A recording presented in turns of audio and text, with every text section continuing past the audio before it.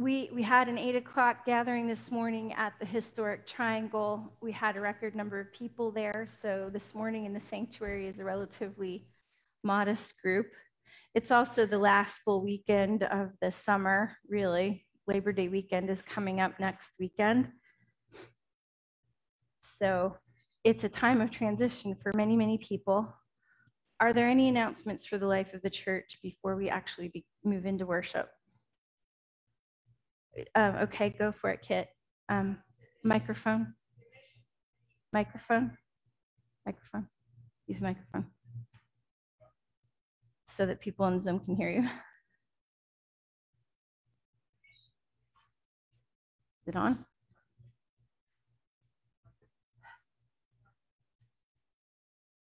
Okay, you tell me what the, okay, there's something happening with the mission committee. Go ahead. There's, and if okay. you would like to add to the money we're sending, I think Gail has the information.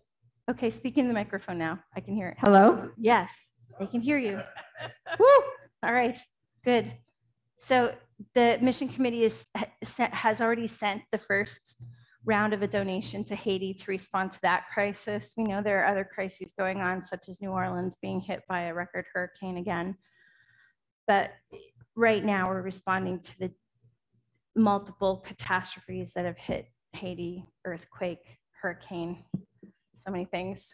And so if you wish to make a donation, we did send out at least one email. We can repeat that email for folks that wish to make a contribution, but we will be sending out the follow-up donation this week. So time is of the essence for this response. Several denominations are working together through existing emergency response teams that are already there to put whatever donations we make to the most meaningful use possible with relief organizations that know what they're doing. So, yeah, Meg? Excuse me, the church also is sponsoring a team for the Alzheimer's Walk on Saturday. Is it September 18th? Yeah. And we also are accepting donations for the Jen's Friends Climb Against Cancer. So for both of those, you can send a check to the church marked for either one of those causes. And hopefully we'll be getting a team of people to walk up Cranmore together as a church team. Going to start working on that today. we need a captain for the Jen's Friends Walk. There might be somebody in this room who's been the captain before, who I might be staring at, who might be willing to. I'm looking at Fred. I'm hoping that I can volunteer him into becoming the captain. So we'll see. We'll let you know if I'm successful. No pressure. Let's be clear that if you support the Alzheimer's team, that research and that work is national. Jen's Friends is a very local response to cancer here in the Valley. So your heart may be moved by very specific causes, and you may wish your response to be local, national, or international. And in the two announcements that we've just made, whether it's teams that are walking for cancer, Alzheimer's, or the response to Haiti, you are already hearing that our church is active locally, nationally, and internationally. So you can choose how you wish to make an impact. You can choose how you wish to participate. You are invited to be part of the response to the causes that move you, that touch you, that are the way that you choose to make a difference in your corner of the world. Other announcements for the life of the church. Are there any announcements out in Zoom that I missed? Sandy's scanning for me. No, okay. Then Alan's going to play us some centering music, and we can actually really worship together.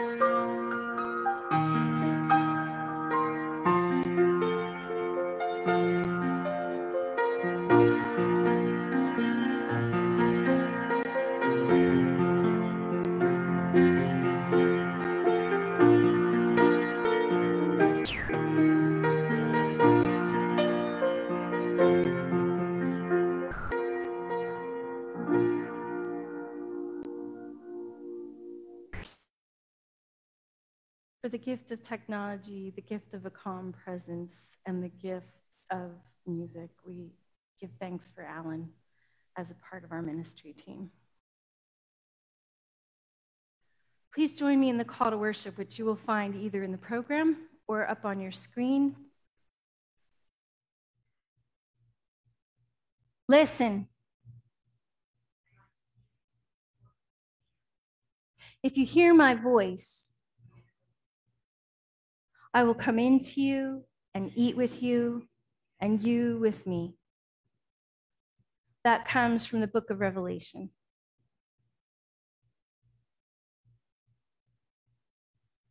And from there, we move to the prayers that we lift up together, prayers of concern and prayers of celebration. We've already mentioned New Orleans.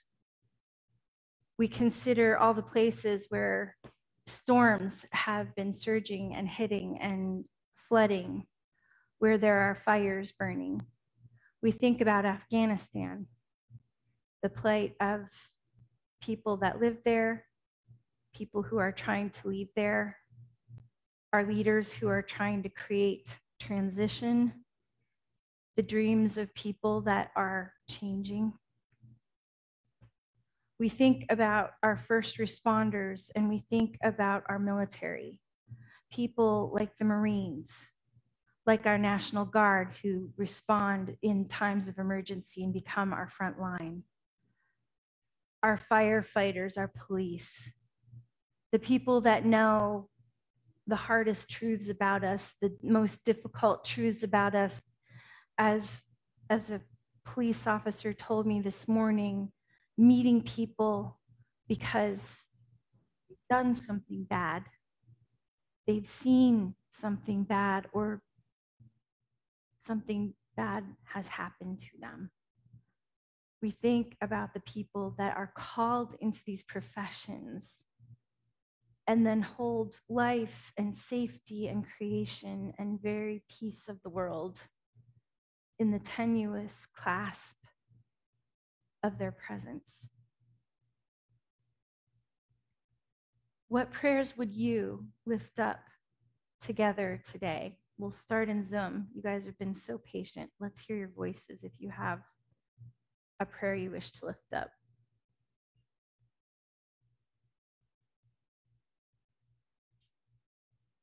No prayers. Okay.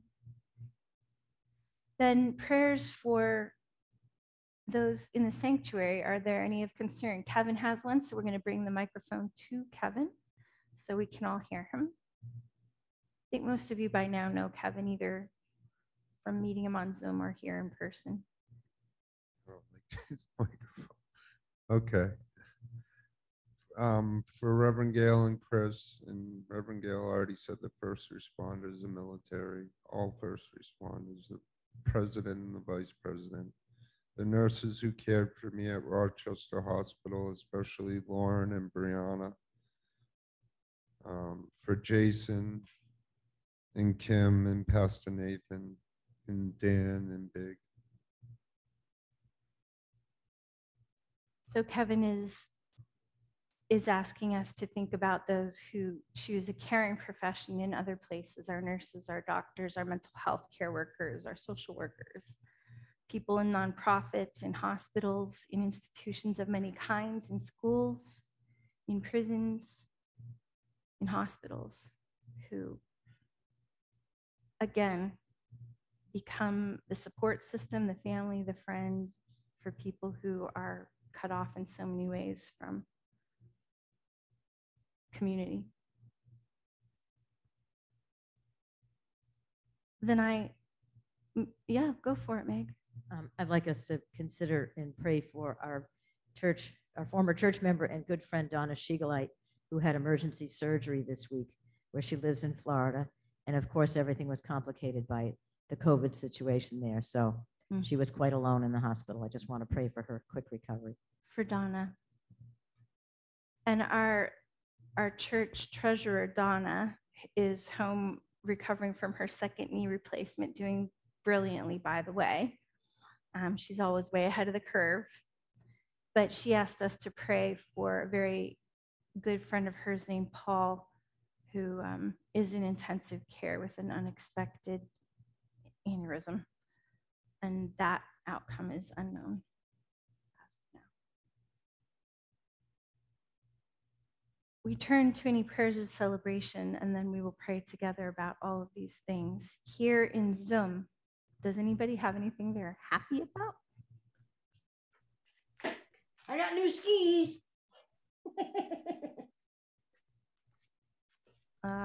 So, Deanna, no. Deanna, Yes? yes, Deanna got new I skis. can't hear you, Sandy. Deanna I got new skis. got new skis. Can people in Zoom hear Sandy? Yeah. Oh, well. You can hear her, we can't hear her. Okay, Alan's working on Yes. that now. There's always something exciting going on here. Sandy, type your prayer into a chat, I guess, because somehow our people in Zoom can hear you and we couldn't. Or unmute and try again. Alan, can she try again? Deanna got new skis. Okay, all right. That was the happy news. Okay, cool. All right. Oh, it was Deanna. Maybe I couldn't hear. Huh, I don't know. No, can you hear me? Yes. Okay. Okay. So Deanna got new skis. Deanna was posing with her skis, and she sent me a video of herself wonderfully skiing. These are the skis, right, Deanna? And then she wiped out. Water skis. She was Those like, are snow skis. I got new snow skis, but I was water skiing this week. okay, well, she's been on all kinds of skis, new snow skis, and she was on water skis. I've seen her do an Olympic wipeout, apparently, on video. Other happy news in Zoom. We're all happy. Okay, you're all happy. That's great. Sandy says they're all happy. How about here in the sanctuary? Is anybody happy? Happy that Kevin's happy and Bob and Kit are happy. All right, let's hear Kevin's happy voice. He's actually laughing. That's good. Let's hear him laugh into the microphone. I'm grateful not to be confined in a hospital and be able to sit by the river and listen to music. I'm grateful for the gappy love I have for others and the unconditional love I have for others and God, especially those two kids in the wheelchair. And glad God loves me and teaches me lessons. Grateful for all the people who care about me. Thank you, Kev. And Bob and Kit. Just two things. I'd like to nominate Alan as Man of the Day for his great musical and technical talents. And I'd also like to welcome Kevin back. It's great to see you again. There's applause in the sanctuary for Kevin being back and visible to us. And I'm grateful for all the people returning from wonderful vacations and renewal, and the gardens that are producing plentiful vegetables and fruits for us all. My neighbor has apples for me, and I picked my beans when I got home yesterday. So grateful for this time of year. All right. Yes, may as many of us as possible enjoy fresh produce. Cindy is our personal farmer. She always has fresh produce. There's probably some in the back of the church. If you're around, you can have some. Sorry, guys in Zoom, that part, by the time I mail it to you, won't be any good. You can have tomato paste that's like not yummy anymore. Let's pray. O God of goodness, O God of gardens and wilderness, of the places that are groomed and tended and nurtured, that feel safe and like sanctuary to us. The little corner that was once the home of the first church here in Jackson and is now a small woodland park held in trust. The great swaths of land that we preserve and protect. Our mother, our earth, who connects us all because she is home to all of us. we live together in this place, this world, and we have called out to you a few of the names, oh God. New Orleans and Afghanistan, Jackson and Mount Washington, parts of our nation, homes all over our world where pain and healing are mingled, where fear and love coexist, where hope and denial are cousins. We ask that you will be with those who have chosen to be on the front line of response to all kinds of situations, medical, pandemic, those who did not choose where they find themselves and live in the midst of it, war, poverty, violence, at home with someone you love whose body or mind is changing, who goes on a journey that no one chose, but that everyone takes together as long as they can. And when we pray for one body or one home, we are praying for all of our homes and all of our bodies, because together we are your body.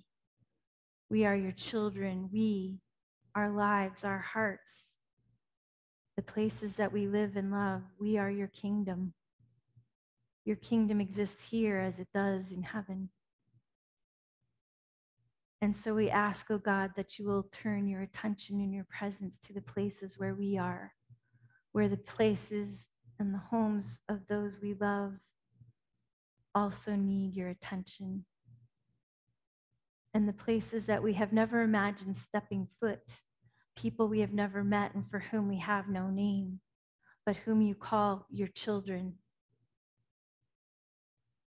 In the ways that love can go there and cross the distances that we cannot, we ask that you will find a way into those lives, those minds, those hearts, and those places. We offer you a moment of our silence.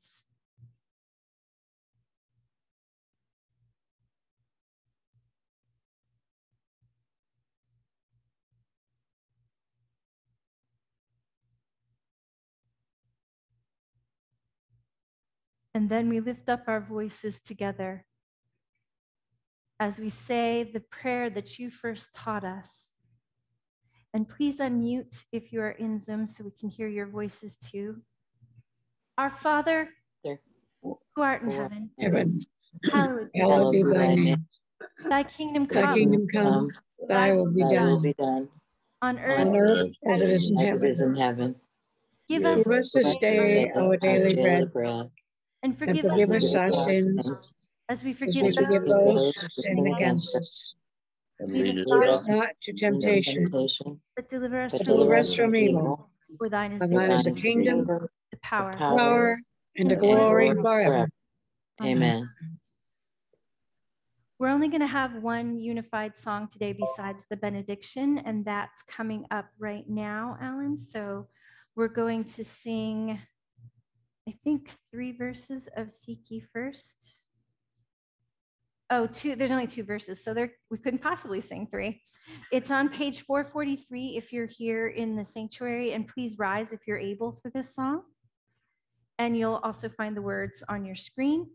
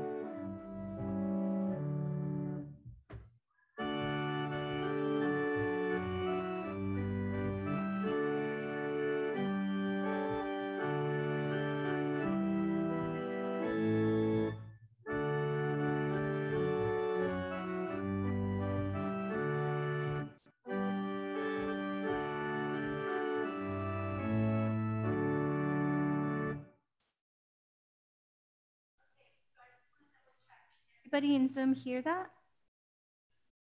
Okay, just making sure. Please be seated.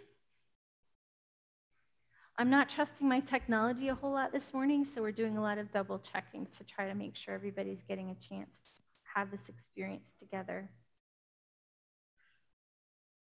We have a reading from Matthew 7, verses 7 through 12.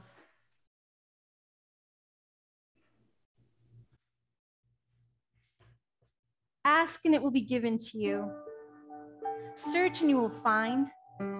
Knock and the door will be opened for you. For everyone who asks receives, and everyone who searches finds, and for everyone who knocks, the door will be opened. Is there anyone among you who, if your child asks for bread, will give a stone? Or if the child asks for a fish, will give a snake? If you then, who are evil, know how to give good gifts to your children, how much more will your Father in heaven give good things to those who ask him? This is followed by the golden rule. In everything, do to others as you would have them do to you, for this is the law and the prophets. Then it says, enter through the narrow gate, for the gate is wide and the road is easy that leads to destruction, and there are many who take it. The gate is narrow and the road is hard that leads to life, and there are few who find it. So ends the reading. I ask then that you would pray with me. May the words of my mouth and the meditations of all of our hearts, however we may gather in your presence, O holy God, be acceptable to you, our rock and our Redeemer. Amen. We chose both sections of this story, the advice to knock, to ask, to seek, combined with the idea of the wide open gate and the narrow gate, because between them is the golden rule, which in some ways Christ says is the fulfillment of the law and the prophets. In everything, do to others as you would have them do to you. I hope you can hear in this the echo when someone asked which of these is the greatest commandment, and Christ responded, love your God with all your heart, with all your soul, with all of your strength, and love others as yourself. To do unto others is to love others as you would love yourself. And so to enter the narrow gate is simply to be guided by love. But sometimes to be guided by love is hard. The work of love is work. Sometimes it's easy. When I meet people that I'm counseling and they're bright-eyed because they're going to get married and they're all focused on what dress, what dinner, what cake, that's wonderful, but that's not the heart of the conversation I have with people who are preparing to spend a life together. I want to know, how did you meet? What embodies your relationship, your partnership, the covenant you hope to make with each other? How do you handle the hardest of times? Give me an example. What do you love most about this person that you are choosing as your partner? And when we go into those places, they're conversations people often haven't paused to have with each other. Chris and I did premarital counseling in 3 different places. We met with a Protestant minister who had us do like a spin game to prepare. We met with a priest who gave us the Catholic requirements for why you should get married, but then sort of off on the side said, you know, it's a lot about being friends and having a really strong team together. And then we went on an interfaith retreat. And that's where really hard questions were asked of us. What do you see yourselves doing in 5 years or 10 years? Have you talked about things like money, children, your goals for your career, where you want to live? We were posed questions that we had never maybe paused to ask. And we weren't allowed to just answer them off the cuff. We were given those questions, and then we each had to keep a journal, and we wrote our own answers, and then we exchanged journals, and we read each other's answers, and then we went into a deeper conversation. That's just to prepare to marry somebody that you believe is the right person for you. We come across people all the time that we're asked to love, and it's not easy. But even in this, Christ uses humor. He says, are there any among you, if you have a child, you love your child. Yes, we know there are parents that aren't able to love their children, whose greatest loving choice has been to give away their child to someone else's care. But in a family where parent and child can be together and it's the best scenario possible, he says, if your child asks for bread, would you give your child a stone? Well, Chris even had an answer for that. He's like, yeah, if they were making stone soup, fine. There's always an exception. If your child asks for a fish, would you give your child a snake? No. He was being silly. And he was showing you how ridiculous it is to imagine that you would respond with anything but love to someone whom you love. But then what he tells us is that, yes, you have boundaries and limits to your capacity to love each other. Of course we do. We are human beings. We hit those limits all the time, and that's okay. God works through the imperfection of our imperfect capacity to respond and love each other. And God, love makes it enough. God's love flows through us. And we know we're not the perfect vessels of love. There's nobody that I can claim is a perfect vessel. I'm certainly not. But together, we become enough. We become enough to respond, sometimes in the most pure form of love, at a hurricane or a fire or an earthquake or in the early days of the pandemic.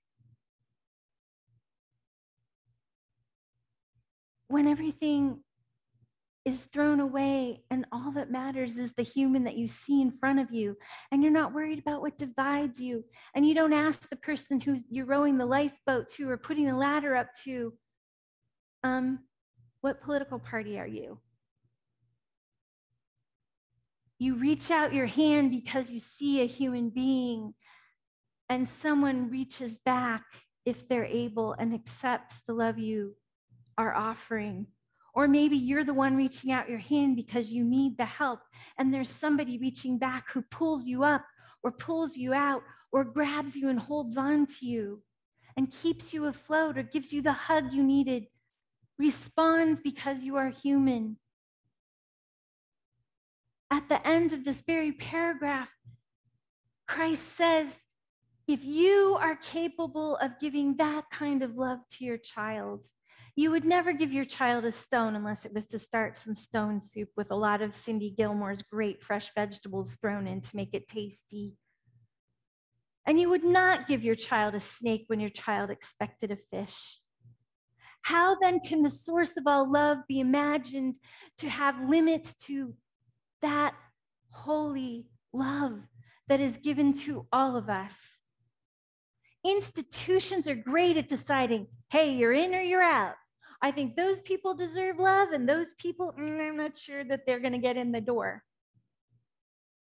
It's a narrow gate, but it's only narrow because it is defined by love. And anyone who is guided by love can walk through it and walk that way. God's love is bigger than any boundary or barrier or definition of what we think makes someone unworthy unable to receive love or support, God will see past all of it. And God will turn something terrible into something you couldn't imagine. God didn't make the terrible things happen, the earthquake, the fire, the floods. But God works inside those things because God shows up as the love that runs towards those hard places, not away from it, and gives us the chance to make meaning out of something that we couldn't have imagined. This week, I found out that the golf tournament that we hosted over at the Wentworth 2 Tuesdays ago, the one that we weren't even sure we were going to pull off because we didn't have enough sponsors and we thought we would lose money instead of breaking even. And we were like, but then our church administrator was like, come on, guys, let's do this. And so we did it. We pulled it off. We got more sponsors. We had just enough volunteers and we had some great teams go out. We raised significant funds for our music program, but other things were happening. The team that won was a team of boys who are avid golf players from our own Jackson Grammar School. And one of them is named Cole. And what none of us knew, except his own family, was that he was wearing a baseball hat that belongs to his dad. And he was playing for his dad. And they won. His dad was on hospice. And he died 2 days later. And yesterday we held his memorial here. And this church was full of people that will have never walked through the doors of this place before because they're Black Mountain skiers. And guess what they do on Sunday? They ski. They're here most of the time on a weekend to celebrate the beauty of this wonderful earth and this beautiful place where we are.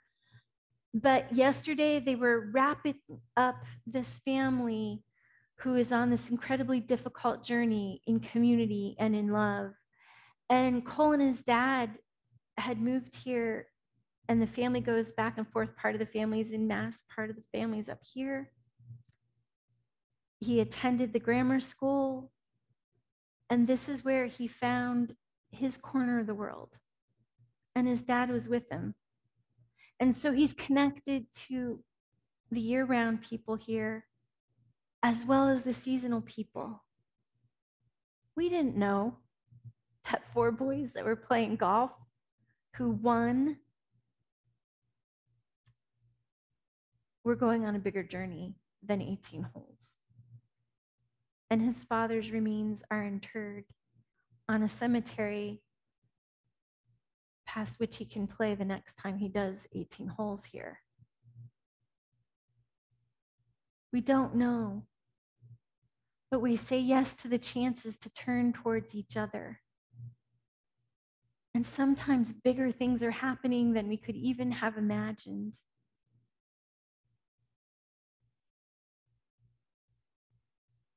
This place was full of families that don't really usually have a reason to be here, but they did yesterday. And somehow we got stitched into that story and we became part of it.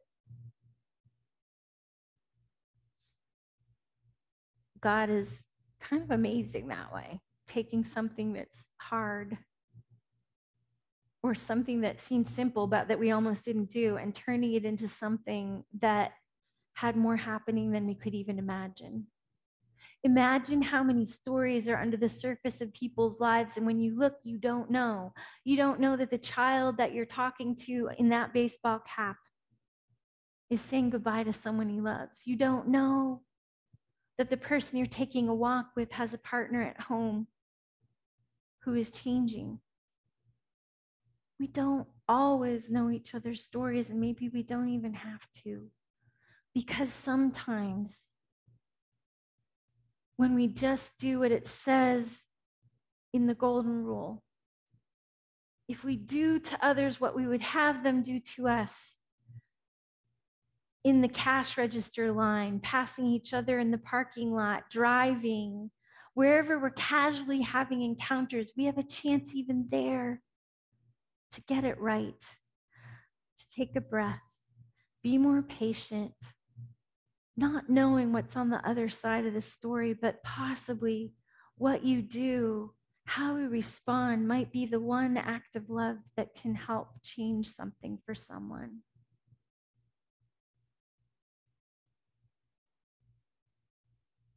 Love will go everywhere, beyond every boundary or border or door that we have closed, and find a way. It doesn't fix everything. It doesn't promise that if you pray for a miraculous healing that you'll get it. It doesn't say that you won't have sad endings. This promise is that love will find you and walk with you in those places. And when you look backward and you think about prayers like the one that Kevin lifts up for the nurses, or the other people that were kind to him in hard places, or that are gentle and his friends here,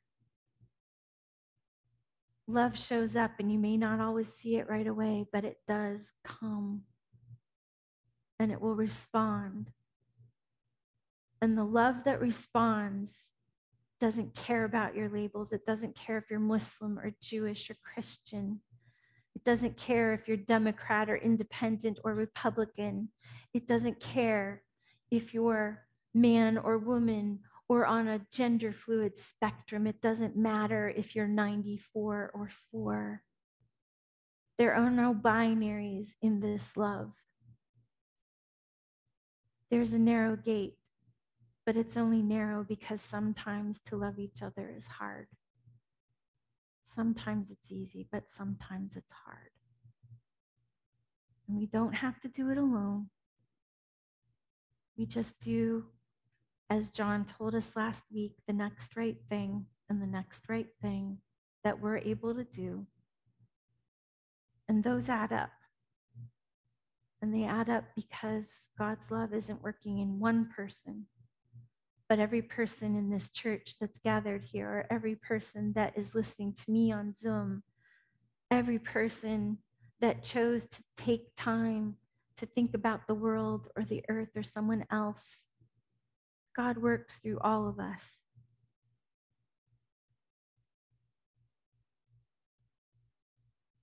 He said it with a joke, but he was very serious about what it means to love each other and to be part of the kingdom of a love that is bigger than we can imagine.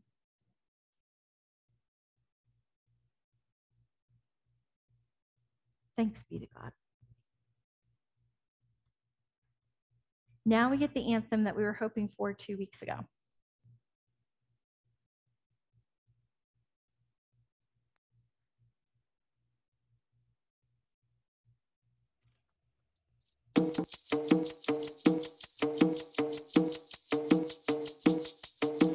You are the Son of the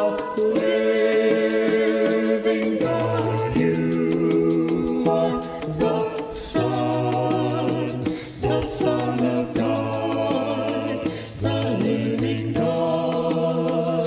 Upon this rock, I'll build my church, Upon this rock, I'll build my kingdom. On this earth, I'll build my church. Upon this rock, this solid rock. Upon this rock, I'll build my church. Upon this rock, I'll build my kingdom. Here upon this earth, I'll build my church. Upon this rock, this solid rock, and we say, you are the Christ, you are the Son of the living God. You are the Christ, you are the first begotten Son, born from the love of heaven. And find. We are the church and we will serve and glorify. We are the church to be a living sacrifice offered to you through all we are. And so our love for Christ will be the cause, the reason why we live our days to walk in faith, faith in the rock, the solid rock. Shout it out now. You are the Christ, you are the Son of the living God. You are the Christ, you are the first begotten Son, born from the love of heaven. And we are the church, and we will serve and glorify. We are the church to be a living sacrifice offered to you through all we are. Upon this rock, I'll build my church, my church. Upon this rock, I'll build my kingdom. Here upon this earth, I'll build my church, my church. Upon this rock, this solid rock, I'll build my church, my church. Upon this rock, I'll build my church, my church. I'll build my church, I'll build my church upon this rock.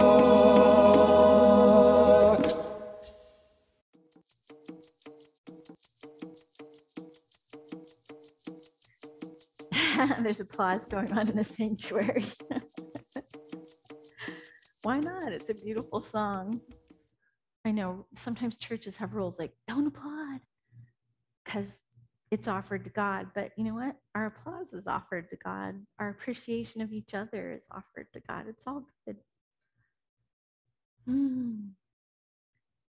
From here, we move to just the reminder that these responses that we make when we send money to Haiti, when we help somebody put tires on a car, or give someone a tank of gas, or take care of this church, or pay the salary of staff like Alan,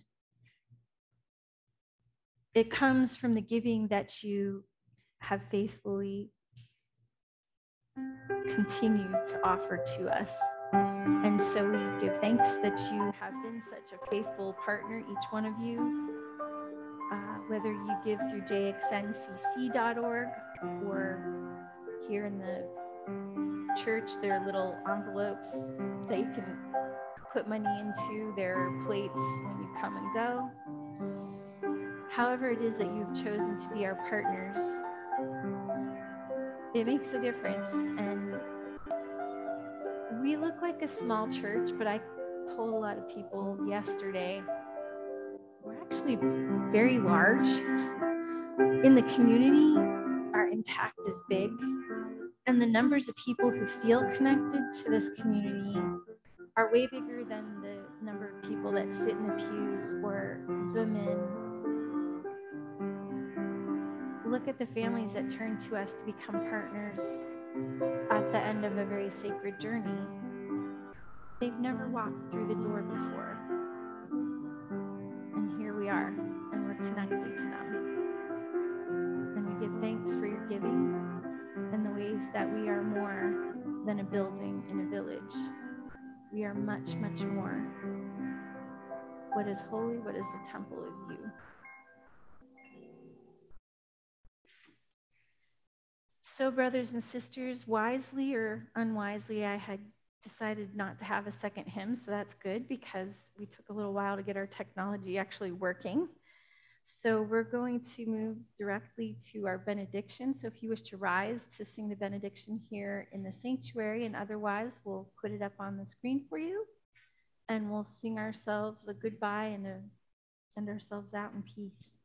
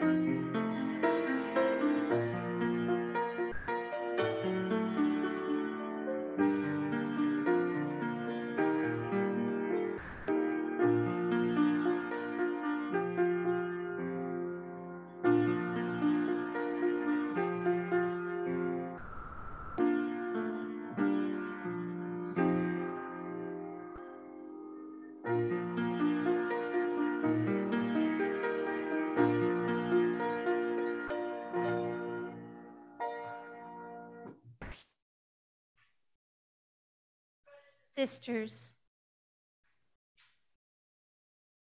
go with the peace of Christ in your hearts, and may the peace and the love of Christ go before you.